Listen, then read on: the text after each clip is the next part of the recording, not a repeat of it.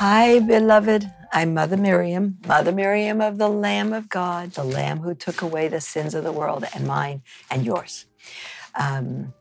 We are on our last segment, as we do today, where the world does not believe in God. A great part of the world has turned from God. Our civilization is becoming more immoral by the day. It's getting pretty scary out there. Our religious freedoms are being taken away. So much, beloved, and yet God doesn't want us to hide. He wants us to be his witnesses in this very world that has turned from God, so that they may know him. We cannot keep what God has given us to ourselves. And so we think of the men who have gone before us and the women and who have died for their faith as great, great saints, great heroes. We could never be like them, but beloved, we are them. We are like them. They failed like us, they sinned like us, but like us, through grace, they put their trust in a very great God who absolutely cannot fail. And so last time we looked at Abel, and we looked at Noah, and we looked at Enoch, and today we'll look at Abraham and his wife Sarah. We have to get a woman in there.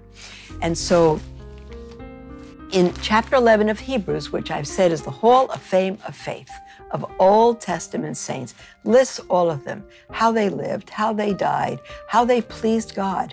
And following their example is just, it's a gem that we have this spiritual treasure to follow.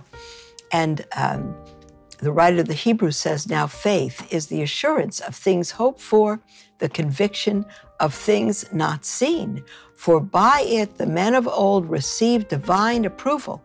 By faith we understand that the world was created by the word of God, so that what is seen is made out of the things which do not appear.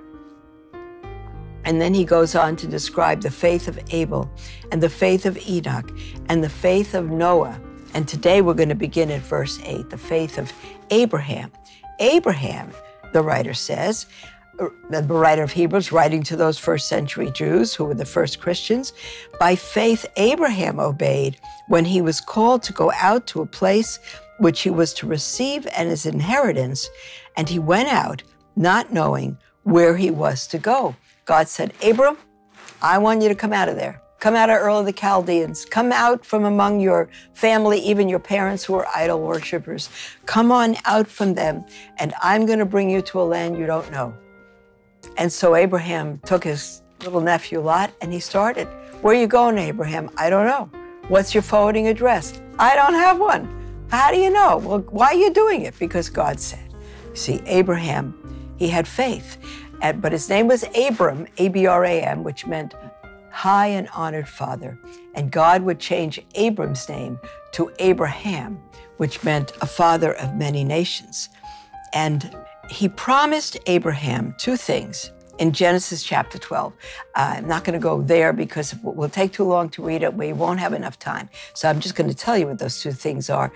He promised Abraham an inheritance, that he would inherit the promised land, and a formation of a mighty people, more than the stars of the sea, more than the grains of sand, would be the people that would come from Abram. And so many, many things God promised Abraham, but Abraham never, ever saw the fulfillment of God's promise. He never saw the formation of a mighty people out past his own sons, and he never stepped foot in that promised land other than what it took to bury his wife. By faith, Sarah herself received power to conceive even when she was past the age, and since she considered him faithful who had promised. When I first read that, I said, now wait a minute. What's Sarah doing in here? Sarah was married to Abraham, but so was Hagar. And, well, Sarah was formally married to Abraham, but she couldn't give him children. Remember that? So she sent her handmaid, Hagar, to have relations with Abraham, told Abraham to go to Hagar. And together, Hagar and Abraham bore Ishmael. And then Sarah became very jealous, and she threw Ishmael out. What kind of faith is that? And then she had, when the angel came to Sarah and Abraham, told them that Sarah would bear a son, she laughed. She laughed. And then the angel said to Abraham, why did Sarah laugh?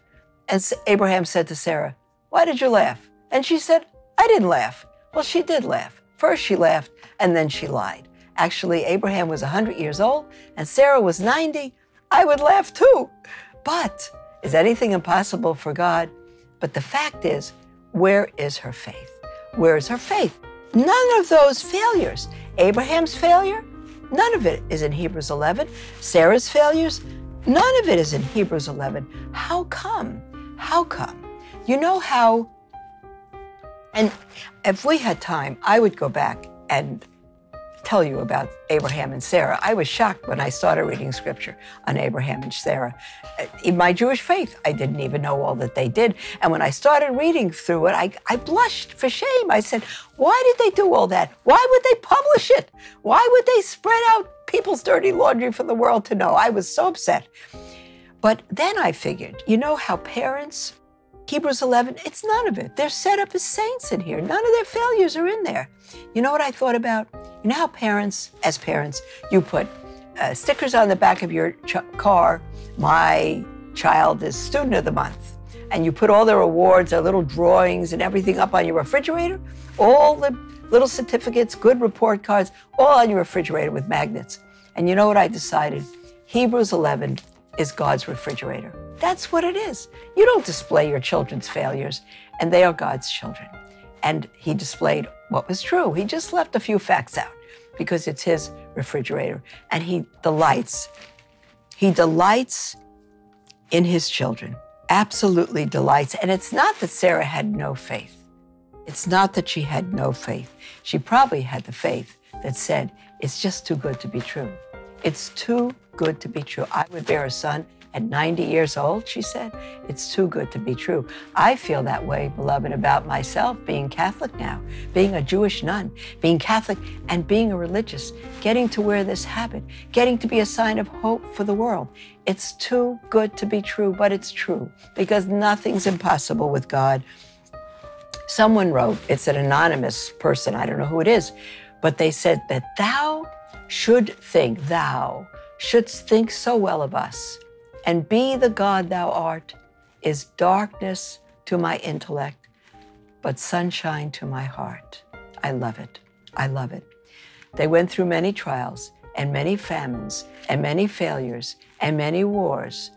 Some they passed, some they failed, but there was never a trial so great as that on Mount Moriah.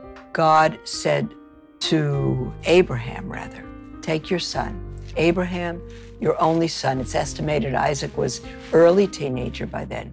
Take your son Isaac, your only son, the son of promise, the son through whom, your seed through whom all the nations of the world would be blessed, through whom the Messiah would come. Take that son, the one you love, the one you give your life for, and kill him. And there you have the picture in Genesis chapter 22 of Abraham and Isaac walking the mountain. And they have the wood and they have everything. And Isaac says, Papa, we got the wood. Where's the sacrifice? And Abraham says to Isaac, God will provide. Oh my goodness. Oh my goodness. And they got up to that mountain. I could see Abraham being awake the night before, begging God to take him instead of Isaac. But he obeyed God. And they got up to Mount Moriah and they set up the wood. And then he tied up Isaac and put him on the wood as the sacrifice. And Abraham had his knife up like this to kill his son when he heard a voice, Abraham, Abraham. And Abraham said, here I am. And he said, don't kill your son Isaac. And Abraham put the knife down, and God told him that there was a ram stuck in the thicket behind him that would be Isaac's substitute. And Isaac lived. And don't think that Isaac ever forgot the example of his dad who loved him. Isaac didn't doubt that. And yet, at the cost of Isaac's life, which would have killed Abraham too, he would put him to death to be faithful to God. And Isaac would never forget that example. And it was a foreshadowing, beloved. It was a foreshadowing of the one who would one day give his life for us, the Lamb of God. There was a ram stuck in the thicket for Isaac, but there was no ram stuck in the thicket for the Son of God, who died and who rose again to give us life. The book of Hebrews speaks of what is better, better than the law, better than all that went before it, something better. And he said, look what your forefathers have done because they believed God, and we have so much more. We have so much more. And so the writer to the Hebrews says this finally. He says, therefore, since we are surrounded by so great a cloud of witnesses, so many heroes of the faith, let us also lay aside every weight and the sin which clings so closely, and let us run with perseverance the race that is set before us, looking to Jesus, the pioneer and perfecter of our faith, who for the joy that was set before him endured the cross, despising the shame, and is seated at the right hand of the throne of God. And the picture of our running the race and letting everything go is the picture of a person being chased by a big bear. You're on the way to the airport, you got a couple of big bags of luggage, and all of a sudden you're chased by a bear or a wild lion or something, and you've got to get through the gate. And in order to get through the gate and save your life, you've got to drop your luggage, because all that matters is your life. And you drop your luggage, all your possessions, and you get through. That's the idea. Run the race that is set before, setting aside the sin that so easily besets you, the stuff that weighs you down, the stuff will prevent you from going into heaven. Do the saints, beloved, all that we've been through these last two talks, these three talks, do the saints have lives worth emulating? Through all their days, they were strangers and pilgrims in a foreign land, and so are we, beloved. St. Augustine says, I can give you many quotes, but just one. We are sojourners. We are exiled from our fatherland. That's why we pray, Hail, Holy Queen, Mother of Mercy, our life, our sweetness, and our hope. To thee do we cry, poor banished children of Eve. We're banished from our fatherland. To thee do we cry. To thee do we send up our sighs, mourning and weeping in this valley of tears. Turn then, most gracious Virgin, most gracious Mother, thine eyes of mercy toward us, and after this our exile, we are in exile on earth, show unto us the blessed fruit of thy womb, Jesus. Oh, beloved, we are citizens of heaven. We are citizens of heaven, and our entire life here is as saints en route to being saints in heaven. We are becoming what we are, but fully becoming what we are. There's so much here. I'll just give you one example. One little story of a woman. She was a cleaning woman, and she was in a large office building late at night, and everybody was gone, but there was a light on in one room at the end of the hall. And she went down there, and she saw a huge block of marble and a man sculpting the marble. And she went around to see what he was sculpting. And she was staring at it as he was chiseling away. And all of a sudden, she recognized the head of Abraham Lincoln.